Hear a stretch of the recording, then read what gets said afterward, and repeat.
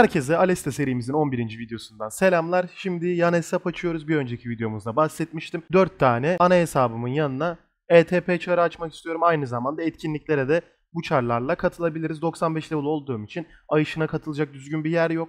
Yani en azından 55-61 level bir çarımız olursa onlarla katılabiliriz. Ayrıca günlük ETP görevlerini yaparak 5 çarla toplamda 25 tane core elde edebiliriz. Hem de bu serverda eşya drop'u %200 olduğu için bunları elde etmemiz gerçekten çok kolay. Hiç de zamanımızı almayacak, sadece çarların level'ını kasması var. Bu hesabımıza özel itemleri aldım ben. Ama şu anda üzerimizde 500 yank yok. Üzerimizdeki eşyaları bir markete satayım ben. Bir 500 yank olsun. Sonra da depodan eşyalarımı alayım. Kasmaya başlayalım. Parayı elde ettik, depoyu açıp size eşyalarımı göstereyim. Şimdi kuşak ve kostümü alıyorum ana hesabımızdan. Ateş direnci bizim işimize yarayacaktır. Örümcek zindanına da götüreceğiz bu çarı sonuçta. Kuşak da zaten saldırı hasarımızı arttıracaktır. Onun haricinde gerisi arkada duruyor. Yeni aldığımız kaplan plaka. Bunu 2'ye almıştık, çok uygun.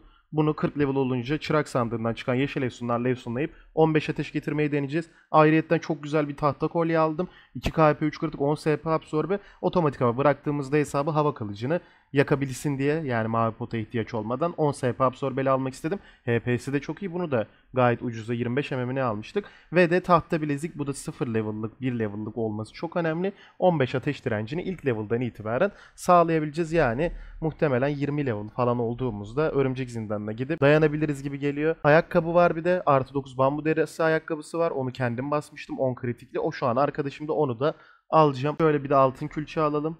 Bir kaska eksik çarın. Pelerini de bu çar için almıştım, kasılırken daha rahat kasılsın diye. Bir de bonsa vardı. Evet, o da burada. Nugget'ı da alalım hızlı hızlı gitmek için. Başka da bir şeye ihtiyacımız yok gibi. Otomatik toplaması da gerçekten çok iyi olacak bizim için. Yani belki küre kasma yerine bırakırım. Hatta eldiveni de alalım. Yabani uşak dönüşüm küreleri şu anda 13'em. Oraya bırakıp bu hesaptan da çok güzel paralar kasabiliriz. Şu anda ben kendi çarımı ormana da bırakamıyorum, rüzgarlı seti olmadığı için. Sürgüne bırakmam da saçma olur. 95 level oldular artık. O yüzden artık bu hesapları bırakırım, böyle işim olduğunda, evden çıkmam gerektiğinde falan daha iyi olur. Şu altın külçeyi de satıp biraz pot alayım ben. Sonrasında da katılmaya geçeyim hemen. Pazarımızda inanılmaz bir satış olmuş. 2 won 159 emlik. Ne gitti peki? Bizim bu başkomutan zırhımızın diğeri gitti. STR olan 15 şimşek 50 STR 5 EP absorbe olan 2,5 won'dan satmayı başardık onu. Çok güzel efsundu ama 2,5 won da çok güzel para. Bunu da üzerimize alalım. Şimdi bir tane yeşim savaşımız vardı bizim. Bayağı bir yakmıştı. Yeşim bir mitsiye deneyelim. Çünkü hazırları çok pahalı. Yani çok dandik de bir şey takmak istemiyorum ama böyle bir çift HP, HP öğretimi, tek HP, HP absorbe, HP yenileme, öyle bir şey bulursam onu takacağım. Çok güzel bir simya ticaretimiz olacak. Onu almaya gidiyorum şu anda. Üzerimizdeki bütün para gidecek ama bence buna değer. En önemli parçalarımızdan birini halletmiş olacağız. Döviz bürosundan Young Won'a çevirelim. 1 won. Evet, şu anda 3 won 4 emimiz var. Arkadaşımız da burada gelmiş. Pazardan çeksin, kendi ticaret atar. Attı ticareti. Şöyle daha demin basmış olduğumuz yeşimi koyuyoruz. Çift batch büyü savunmalı. Gelebilecek en iyi elmasa yani. Ayrıyetten 3 won koyuyoruz. Bu şekilde 4,5 won'a yaklaşık bunu almış oluyoruz. Ve bir simya derdimiz de bitmiş oluyor. Hayırlı olsun. Teşekkür ederiz arkadaşımıza da. En önemli sorunlarımızdan birini hallettik. Diğeri de herhalde en önemli sorunlardan biri yakuttur. Yeşimi bir şekilde hallederiz. Bunlar kadar pahalı değil. Paramız da bitti sayılır. 4 tane yeşil ejderha fasulyesi almayı başardık. Umarım 4'te 4 atabiliriz de. Bu dertten de kurtulmuş oluruz. Yoksa paramız yetmeyecek çünkü. 2'de 2 oldu. 3'te 3 oldu. Hadi son artı. Çok güzelsin. Tek de artı 4 oldu. Bunu da artık takabiliriz. Mitsi elmasımız da hayırlı olsun. Allah, simyalarımız çok iyi oldu. Özellikle şu sefille elmas olabilecek en iyi efsunlar yani. Burada da kritik blok bizim için gayet işimizi görecek bir efsun ve parlak olması çok iyi. Şimdi ilk hedefimiz muhtemelen yeşim olur ama öncesinde zırh ve kalkan da bulmalıyım rüzgarlı. Bir an önce artık büyülü ormana çıkmak istiyorum. Bu elmas sayesinde map'te daha rahat farm yapabilir, daha iyi paralar kasabilir. Pazarda bir 4 emlik satış oldu. Bu parayı üzerime alacağım. Çünkü bir eşya buldum. Şimdi şansımızı o eşyada deneyelim. Bakalım efsun konusunda şanslı mıyız? Şöyle Lycan'ı. 105 level'lık Zodiac Pençe 4 efsunlu, tam aradığım gibi. 4 em sadece, çok uygun bir fiyat. Buna güzel bir ortalama yakalarsak gelecekteki silahımız bu olur. Biliyorsunuz ki efsun nesneleri var üzerimde. Şaman'da da var. Bu hesabımda da var toplam 15 tane. 5. efsunu da eklersek çok iyi olur. 2 tane kutsama küresi vardı. Şehre bir gideyim. Şaman'ı da açalım arka planda. Oradaki efsun nesnelerine de ihtiyacımız olacak. Böyle 2 tane kutsama küresiyle şansımızı 5 efsun yapmak için deneyelim. İlki yandı. İkinci de yandı maalesef. Yapacak bir şey yok. Şu an elde edebileceğim bir yer yok. Bu şekilde deneyeceğim. Sonrasında 5. efsunu da ekleriz artık. Şu ilk efsunla başladım. 2 ortalama. 16 ortalama. 28 ortalama. Şöyle bir 38 falan gelse dururuz tabii ki. Eksi 4. 2 beceri 28 ortalama 2 delici. Maalesef yeterli değil. 10 beceri güzel 25 üstü gösterdi aslında. Ama yeterli değil 20 ortalama 5 ortalama. Şaman'a aktarayım onda da şansımızı deneyelim. Bağlı efsunların harcanabileceği en mantıklı yer böyle ortalamanın silah yakalamak ya da sersemlikli bir kalkan yakalamak. Çünkü tam oran gelmediği için böyle şeylerde kullanılıyor. Şamanımızda toplamda 16 tane var. Bakarsınız burada yüzümüz güler.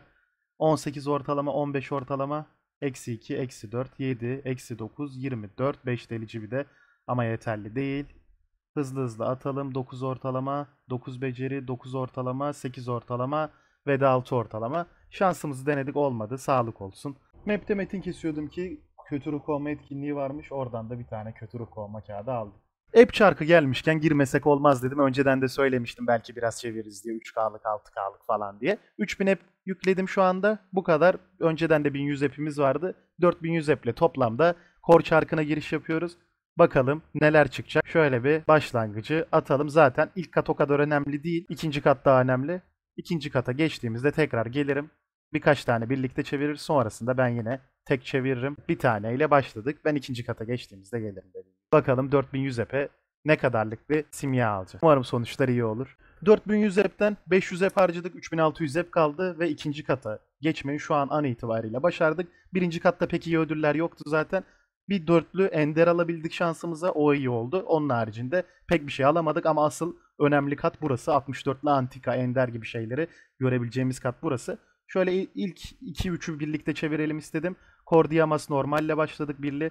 Tabii kötü bir ödül bu. Şu anda da ilk kat 20 app'ti. Burası 39 app'e çevriliyor. Burası da kötü gibi. Yani iyi hiçbir şey yok. Fasulyeler falan var. Bu neymiş? Yontulmuşmuş bu da. Ve de Korja değil normal geldi. Şöyle son seferi de birlikte çevirelim. Onun haricinde önemli bir an olursa tekrar kayda girerim. Ender iyi olabilir herhalde bu ekrandaki de en iyisi budur. Gelecek gibi mi? Geldi herhalde.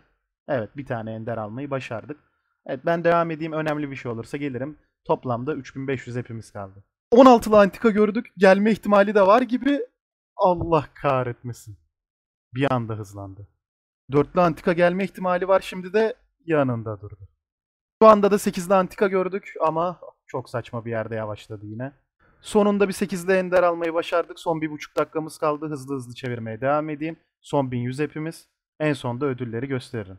Ödüllerimizi de şöyle göstereyim. 16'lı, 32'li ya da 64'lü bir şey alamadık ama iyi oranda ender aldık. 8'li ender çıktı son dakikada. Ondan önce bir tane daha 8'li ender almıştık. Sonsuzları da iyi oranda aldık. Şöyle hepsini göstereyim size. Evet burada gördüğünüz gibi sonsuz var. Daha çok sonsuz vardı. Yakut'tan pek iyi ödüller alamadık. Yakut sonsuz gibi şeyler alamadık. Ben bunları bir indireyim. Öyle daha net görürsünüz. 4'lü enderde ilk katta almıştık dediğim gibi. Hepsini bir indireyim. Toplamda da 3400 ep harcadık. Korlarımızı indirdik. Burası dandik olan kısım, burası güzel olan kısım. Şu dandikleri açayım. Bence iyi oranda çıktı bu arada. Toplamda 25 tane ender var. O aslında iyi. Bir de sonsuzlar da çok iyi oranda attı. O sonsuzlardan olur da Yakut alabilirsek çok güzel olur. Sonsuz efsaneviye kadar atıyor olması lazım. Tam emin değilim ama şimdi birlikte zaten görürüz. Dandikleri açtık. Şöyle sonsuzlar daha değerlidir diyerek enderlerden başlayalım. Enderden isteğimiz bol bol Yakut almak. Şöyle ender Yakut kısmını açalım. Hızlı hızlı açıyorum. 2 tane aldık. 3 oldu. Arttır 4, 5, 6 çok güzel. 25'te 6 Yakut aldık bence. Gayet güzel. Safir'i açalım. Safir'de de efsanevi verebiliyor herhalde. Ender Safir, Antika Safir, Ender Safir. Kordrakonya'sı açalım. Yeşim geldi. Yeşim'de de efsanevi alma ihtimalimiz var ama yontulmuş aldık. Şuradan Onyx'leri açalım. Buradan acaba efsanevi alma ihtimalimiz var mı? Ender geldi, Ender geldi. Tekrar Ender. Maşallah. Hepsi Ender geldi. Yani iyi midir kötü müdür bilmiyorum ama Antika da gelebilirdi. Şu sonsuzları açalım. Yontulmuş Yeşim, yontulmuş Elmas, Antika, Grena çıktı.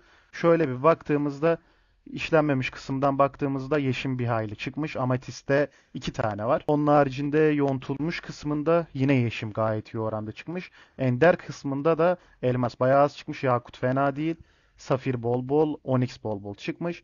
Antika kısmında da Grena bir tane Safir. O kadar. Evet Grena kısmında pek bir şey yokmuş. Bunları da atalım birlikte hızlı hızlı. Dandik'ten başlayalım. Bakın bunların hepsi bizim için. Para tabii ki geçmesi çok önemli. 1'de 1 aldık Onyx'i. 2'de 1 oldu. 3'te 1, 4'te 1. Evet Yakut'a geçelim bu kadar yakmışken. Bir tane aldık. İkinciyi yandı. Üçüncü geçti. Güzel Yakut'tan en azından 2 tane alabildik. Öyle son olarak bir tane daha Onyx aldık. Grenaları da atalım. Güzel 1'de 1. 2'de 2. Evet, Grenalar 3'te 3 yaptı. Safirler önemsiz.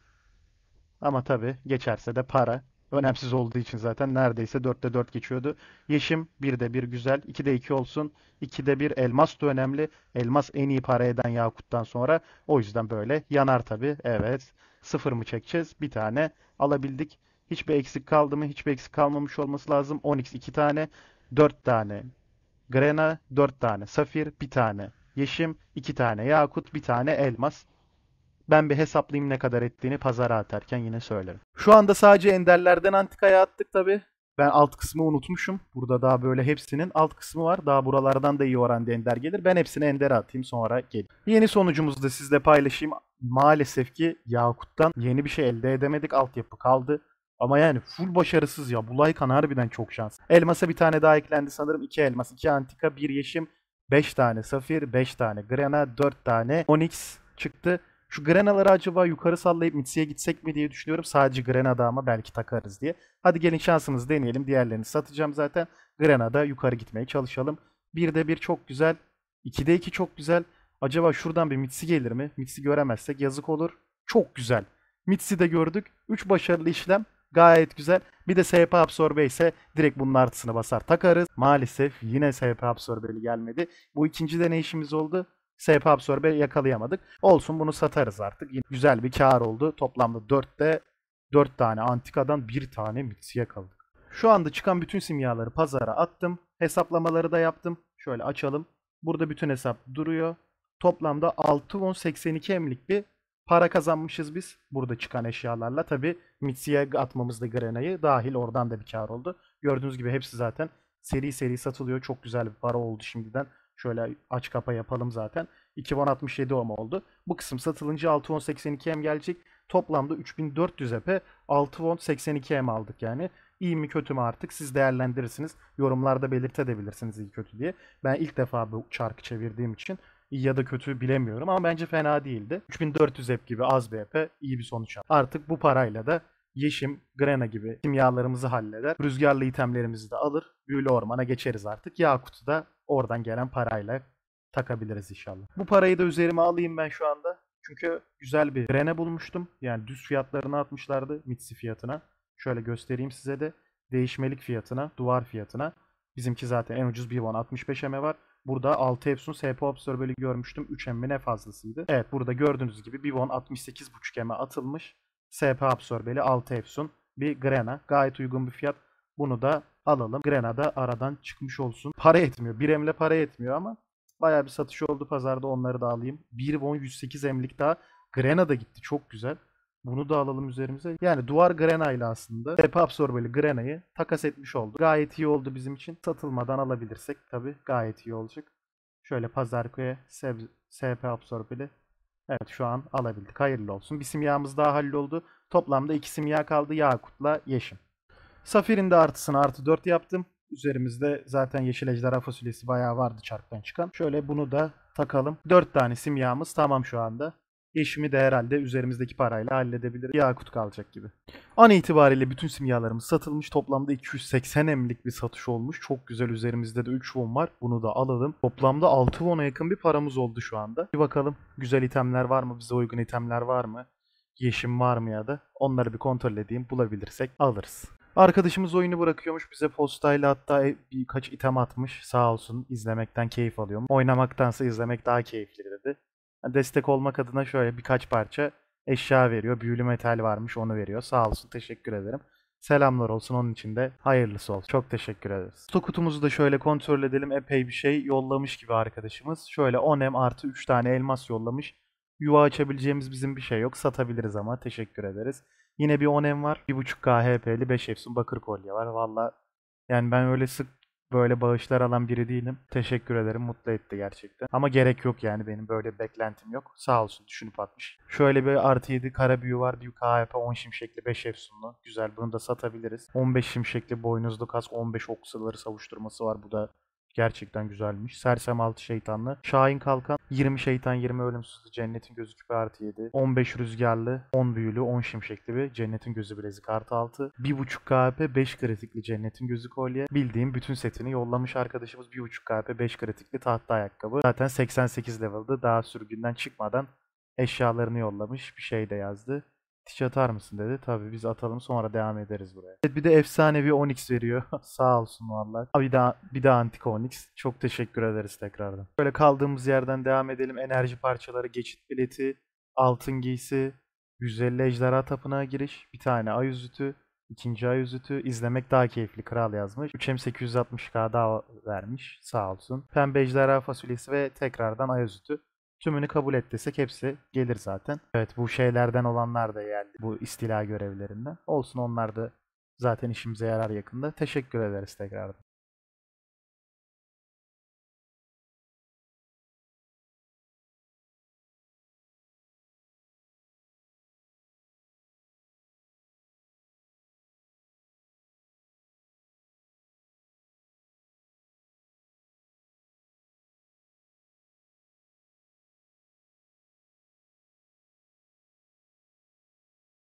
Arkadaşımızın verdiği itemlerin piyasasına bakıyordum ki uyguna bir item buldum. 20 şeytanlı bir kaplan kalkan artı 2 7.7M rahatlıkla 20M'den satılacaktır. Her ne kadar sesi kaydedemesem de videoya aldım. Daha demin Bagjanamu ile ALESTA takası yaptık, gördüğünüz gibi.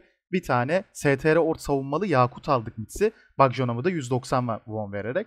Bence yani güzel bir ticaret oldu çünkü bu yakutu elde etmek gerçekten çok zor ve bizi çok ileri taşıyacak. Bununla yaptığımız farmlar sayesinde artık çok daha iyi paralar kasabiliriz. Çarımızı daha iyi dizebiliriz. En kötü sonrasında yine Bagjanamu takası yaparız. Şimdi son simyamız olan yeşimi de almak istiyorum. Çünkü artık set bonusunu alacağız. Bütün simyalarımızı dizmiş olacağız. Güzel de bir fiyata buldum. 3 won'a vardı. Evet, burada çift HP, HP yenileme. Normalde HP absorbe olsun isterdim ama onlar 7-8 won'lara çıkıyor. Bu 3 won gayet güzel fiyat. Bunu da alalım. Son simyamızı da halletmiş olduk. Şimdi artılarını basıp takalım. Yeşimi artı 4'e getirmeyi başardım. 4 tane fasulyeyle artı 4 oldu. Çok güzel değerler veriyor. HP oranımızı oldukça arttıracak bu çift HP olması. Azdı HP'miz. O yüzden çift HP olmasına özen gösterdim. Şimdi yakutumuzu da takalım. Onu da artı 4 bastım. Gördüğünüz gibi değerleri muazzam. Bu da bizi çok öne geçirecek ve şu anda simyalarımızı açtığımızda set bonusu aldık, gördüğünüz gibi. Her etkimiz çok çok daha fazla artmış oldu. Şimdi birazdan hasarı da denemeye gideceğim ama eminim ki dayanıklılığımız da hasarımız da çok güzel oranda arttı. Farm'a gitmeden önce bir paramızı değerlendirmek istiyorum. Güzel bir ejderha boynuzu kask buldum. Lyca'nın berserkerli kaskı 10 rüzgar, 20 şeytan ve 1.5 won sadece. Büyülü ormanda bizim işimizi oldukça görecektir. Bir de Lyca'nın kaskı bulması da zor. Ticaret amaçlı alacağım bir çam buldum. 70'eme 12 zekalı çam. Bir won'a satacağız bunu. Pazarımızda da biraz satış olmuştu. O parayı da alalım 178'e. Çanımızı da bir won'dan açacağım. Şu an piyasada en uygun 12 zekalı yelpaze ve çanlar bir won'a var. 30M kar alacak satılırsa. Şu anda gece geç saat olduğu için eşya bulmak biraz zor. Şöyle 33M'e bir app kuponu aldım. Evet, fake değilmiş ilginç bir şekilde. 37-38M'e çıkıyor şu anda. 50 app kuponlarını da göstereyim. Gördüğünüz gibi 17.5M, yani 100 app'i daha ucuza denk gelmiş oldu. Harcamamız için mantıklı olan eşyalardan biri de envanter genişletme. 3.5M'e kurulmuş. Yani pazar hazırlanıyor demesini bekliyordum açıkçası. Çünkü piyasası 4M 500K, aşağısına bir 10 tane atılmış gibi. Bunların hepsini alacağım. 4. envanterimizin yarısına kadar açmıştık. En azından paramız varken hani bu şekilde değerlendirmiş olalım. Hem de envanter bizim için oldukça önemli. Fulleniyor hemen. Evet, aldım hepsini. Şöyle genişletelim. Son 4 yuva kalacak. Evet, şunu da 2 envanter istiyormuş. Onu da alalım. 4M'den alalım, sorun değil. En azından bir yuva daha genişletmiş oluruz hem. Evet, bu yuvayı da genişlettik. Silah fişimin süresi bitmişti. 5 günlük aldım ve şöyle göstereyim. Bakın 10 kere falan değiştirdik diyeyim. Yani daha doğrusu değiştirme değil de 2 efsun yapmaya uğraştık. Şöyle sayabilirsiniz buradan. 10 tane maksimumda 3 efsun yapmayı başardık. 1 efsundan direkt 3 efsuna çıktı. Buna birlikte biraz efsun deneyelim istiyorum. Güzel bir efsun yakalayabiliriz. Şöyle deneyelim bakalım. 1.5 KP 6 zeka kötü. 15 kılıç. Evet, savunmalar gösteriyor ama güzel bir şey gelmiyor. İsteğim kritik delici olabilir, kritik zeka olabilir. Onlar işimize oldukça yarar, ya da kritik EP derken 12 zeka geldi. Ama yani bu fişte 3 efsunlu olmasa dururdum da şu an durmayacağım. 3 efsunlu zaten. Zekaya oldukça çabuk erişebiliriz. 3 delici geldi, 1 KHP. Şeytan 20 şeytanda da duracağımı zannetmiyorum. Şu anda büyülü ormana daha çıkmayacağım. Derken savunma geldi ama yeterli değil. 1 KHP 6 zeka 6 güç. Şunun zeka çeviklisi olsa mesela durabilirdim. Şu an metin kıracağımız için bizim için oldukça önemli efsun. Kritik. Olmazsa olmazımız kritik. Evet, bir 10 eme daha alayım. Artık bu kısmı ben atayım. Sizi de daha fazla sıkmayayım. Güzel bir şey gelirse tekrar gösteririm. Öyle çok efsane bir şey aramayacağım, paramız çok değil diye. Harika olmasa da bizim için yeterli bir efsun buldum. 10 kritik, 5 delici, 10 şeytan. Aslında hepsi işimize yarar efsunlar. Yani tam oran gelse şunların hepsi çok güzel efsun olurmuş ama bu şekilde de işimizi görecek. Dediğim gibi metin kıracağım. Kritik ve delici bizim için yeterli. Ayrıyeten 10 şeytanı da var. Bazı slotlara şeytan da işliyor maplerde. Öyle olması lazım ya da bosslara. Ya bosslara kesin işliyor hatta şeytan. O anlamda iyi olacak. Hasarı da denemeye geldik. Metni buldum. Bakalım ne kadar arttı hasarımız mitsi setle. Derken 10.5K mı? Oo, çok iyi. Yani 3.5K 11K'yı gördük, hatta 4K hasarımız artmış. Her şeyimiz basılı.